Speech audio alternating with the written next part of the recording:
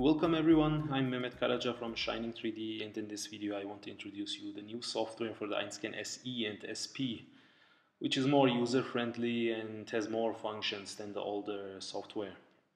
First, when you enter the software, it will ask you if you have the EinScan SE or the EinScan SP model. In this case we are using the EinScan SP model. So I choose it and then I just create a new work where I choose my folder. And then here in the next step I can also choose if I want a texture scan or a non-texture scan, and also you can choose a global marker file, which is that you scan before you do the scan. You can also scan the markers around the object or on the object, and then you can save these markers as reference, and then you can also open it here as a global marker file, which will help you to scan difficult parts. When I enter it here, you will see on the left top I can now adjust the brightness depending on the part, if it's dark or white. Here you have the function HDR, and with turntable, HDR will help you to scan parts with different kind of brightnesses. When you have black and white parts, for example, you can choose the turntable option, and you can also choose here the turntable steps, how many you want. In this case I will just use 10 steps. You have the different alignment modes. Turntable coded targets are when the software that the alignment will be done with the coded targets. The turntable alignment is doing the alignment with calculating the steps on the turntable. You can choose features if you have enough features on the object, or you can also choose here the markers on the object. And another thing, you can also click here on work, and then you will see your project. And once you are ready with these settings, you can just go and click start, and then the scanner will automatically start scanning, doing these 10 steps in the 360 degrees. And then you also see the single scans which are made.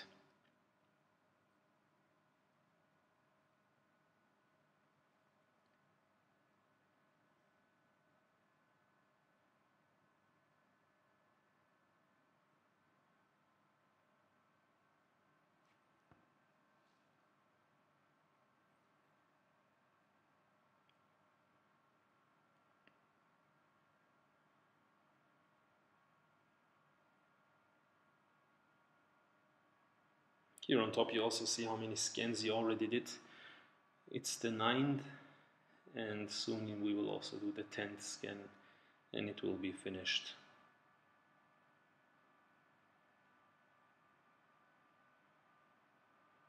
So once you are done, you have your 3D model already. You can see which areas you scanned and which areas you didn't scan. The bottom part, for example, is missing. And then for this one you can just turn the part so that also the bottom part can be seen and can be scanned.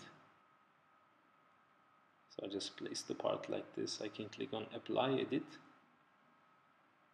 and then I can do again the settings, how many steps I want, and also the other settings. Here on work I will see the different groups and even the single scans that I have done, and here you can also see the single scans in the 3D model. Once you are done with the settings, you can click on start again, and then also from this part now it will do the 10 scans which I wanted. For sure, for this one you can also choose less. As you could see, you can also choose more depending on you, also depending on the part.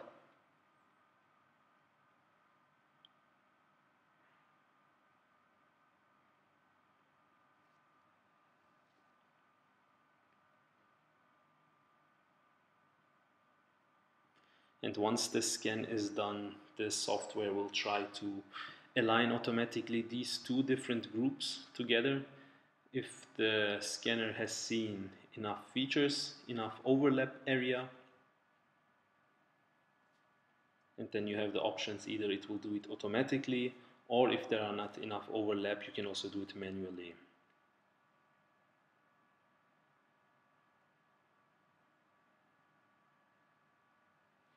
Okay, with this group we are also finished. Now we also have the bottom part. I click on Apply Edit. And then you can see it automatically aligned these two groups.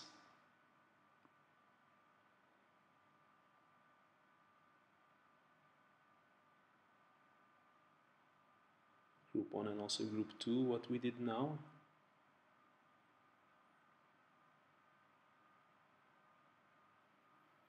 And then there are some parts missing, you can see. On the object, it's not a problem at all. You can now just turn the part or move the part to a position where the scanner sees more, or where the scanner sees more the areas which it couldn't scan before. And then what you can do on the scan settings, now for example we just want a single shot, so we don't want to use the turntable. You can just turn it off, and here with this position also on the left top you see what the scanner sees. The scanner will now just do one shot of this position. And then as before, the scanner will try to calculate to align these different scans if there is enough overlap, and in this case it aligned automatically again.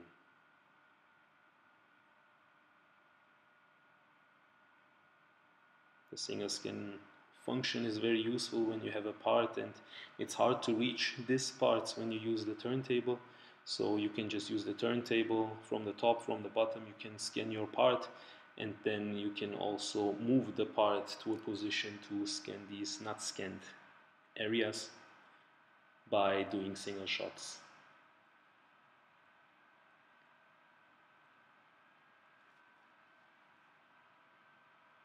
Also here, as you can see, we have the single scan. It's also automatically aligned.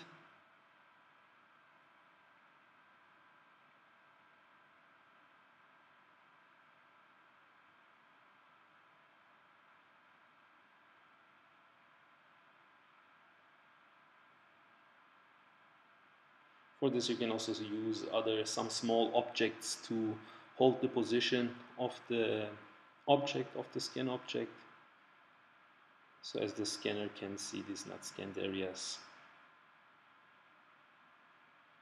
One more time, a single shot.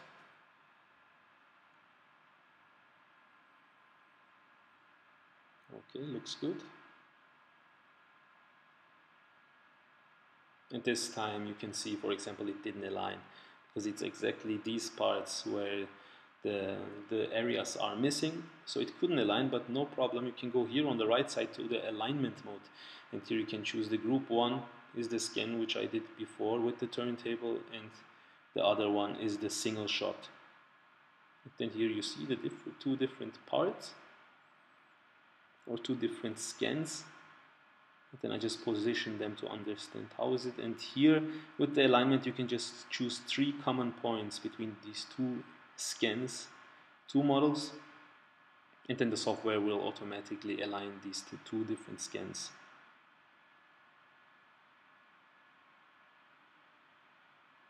Also that part.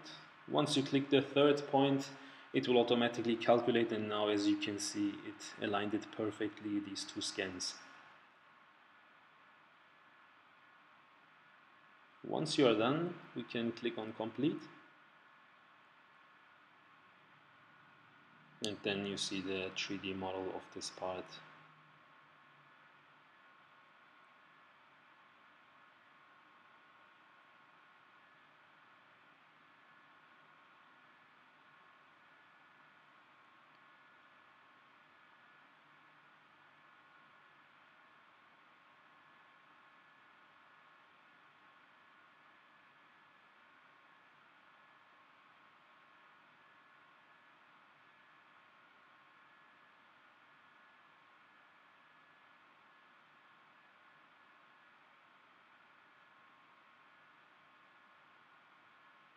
Also another single scan from the parts which are missing. Here in the scan settings I will use the HDR mode now. The HDR mode, as I said, is choosing different brightnesses. It applies the different brightnesses, so in this case you can also scan the black areas and also the white areas, for example, at the same time. It takes a bit longer than a normal scan because it does these different brightness settings and scans with these settings. So it takes a bit longer than the normal scan, but still it's quite fast. Here you have it. On the bottom part you see the reference part, which helped me to position this part. If you don't want this, you can just choose it, just select it, and on the right side you have the options. You can deselect it if you selected something that you didn't want to select. You can choose a revert so that everything else is selected. You can do it again, or you can just delete the selected data. Once you are done, you click again on finishing, and then you see also here it was a bit less for the scanner that it couldn't align these parts, but no problem. You can anytime go use the alignment function, manual alignment function, and just choose 3 common points.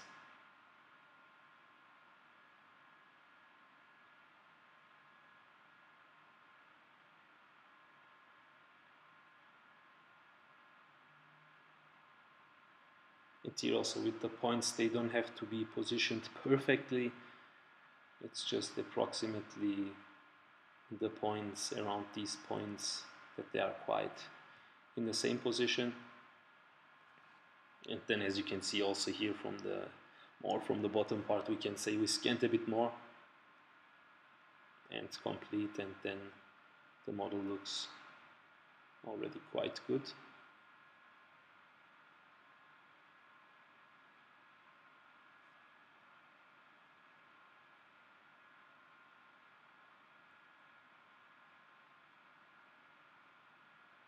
I will just move the part to this side a bit, so that from here on the right side of the model I scan a bit more. There's a bit more missing, but when I also have this, it will be quite fine, I think.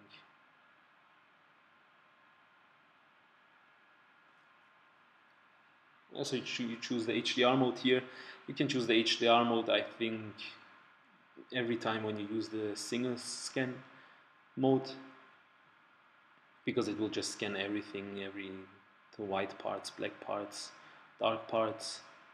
So it's very useful, and it doesn't take, it takes a bit longer, but not that much still.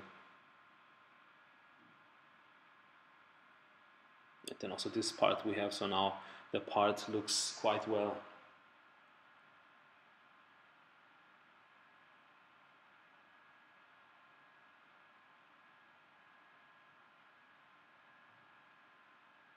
You can always scan more of the part, you cannot overscan it. But for this part, for example, it's enough. If you want to do, for example, reverse engineering, it will be more than enough. Here you have the needed features. And then once you are ready, you can just go on the right bottom side to mesh. You can choose a watertight model, unwatertight model. You can also choose the option data optimization, and the data optimization will automatically calculate in which areas it should do bigger triangles and smaller triangles. In this case, I don't choose it, and I choose the unwatertight model.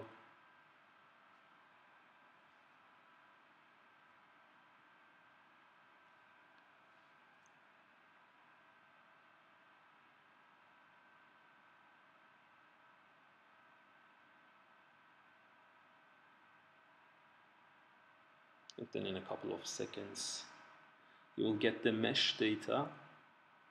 You can also zoom here and see the details, the quality of the scanner.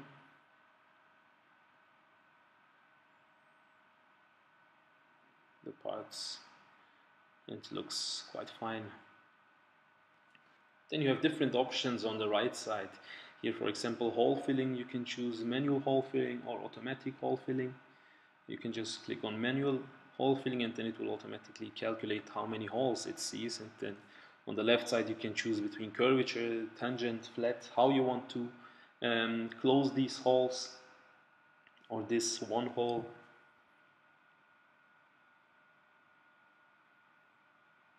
So you can choose here, let's say curvature. For this one you want to close it, you just choose it. You can go and apply and close. and then the software will close this part.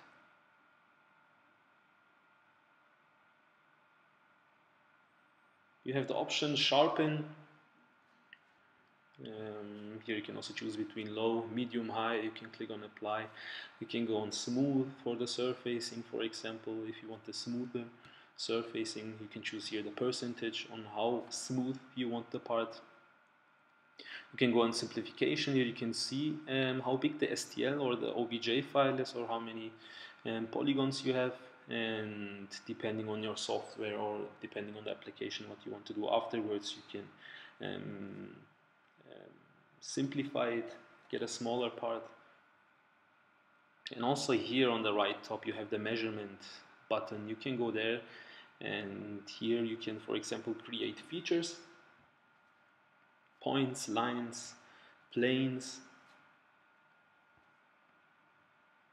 You can just choose an area which you would like to have, for example here a standard point. You see also the position of the point. Then we go on create. Here with the line point-to-point function,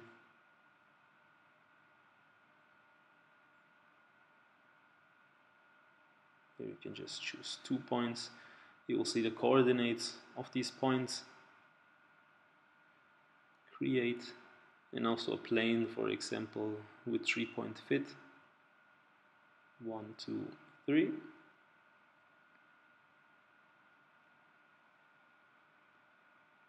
Here also the coordinates, and once you're done, you can click on create.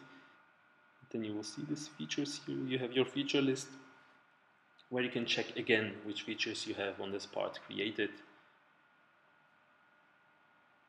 Here measurement, you can also measure the part. The distance, for example, you choose 2 points, and then you get the difference in the X, Y, Z axis. Surface area, you can also calculate the surface area. You just choose it and then it calculates this area very fast. Volume you can also do if you do a watertight model. In this case I chose an unwatertight model, so it tells me to have a watertight model. Or here you also have the movement. For example, if you want to place the part already to the origin, that later you can use it easier in your software. I just choose the plane and the line at the point that I created, and when I click on move, you will directly see that the part will move to the origin, and then now you also have your coordinate system directly and your object directly in the origin point. And then that's it for the video. I thank you for joining.